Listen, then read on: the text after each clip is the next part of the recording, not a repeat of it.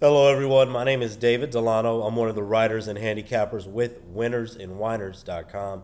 Make sure to check out Winners and Whiners and StatSalt.com for free articles and predictions on every game every day. Also, make sure to play fantasy sports with no house advantage. Fantasy Sports Redefined, promo code WNW.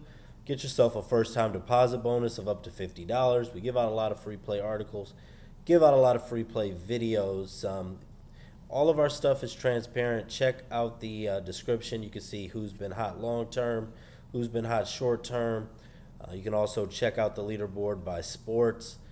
We've got premium picks. The link is in the description for that. I have a promo code for 50% off.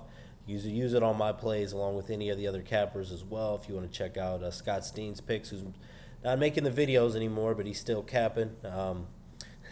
Mason Fultz, Arthur Reyes. Go ahead and check them out.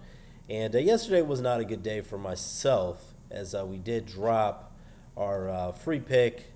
We had hit on 4 straight basketball free picks, and we're off the mark yesterday in the UMass Loyola and Albany game, as that was a very, very ugly, low-scoring game. And then we also dropped our top play on Stephen F. Austin. So we dropped both of our plays yesterday. Got an NBA. Best bet today is going to be in the NBA right now. We're on a 9-4 run in the NBA, and I have 2 college basketball picks, including this one. I'm going to go ahead and back the top team here in Conference USA. I'm going to go with Florida Atlantic at +1.5. +1, +1.5, Florida Atlantic money line. I like Florida Atlantic to win this game. UAB has been a team that we've been following closely this year, 5-2 when picking in UAB games. We were on the over when these teams played last month, and it ended in an 88-86 Florida Atlantic win. Now, UAB has played their last 5 games without their top player, Jordan Walker, who had 21 points in the first meeting against FAU.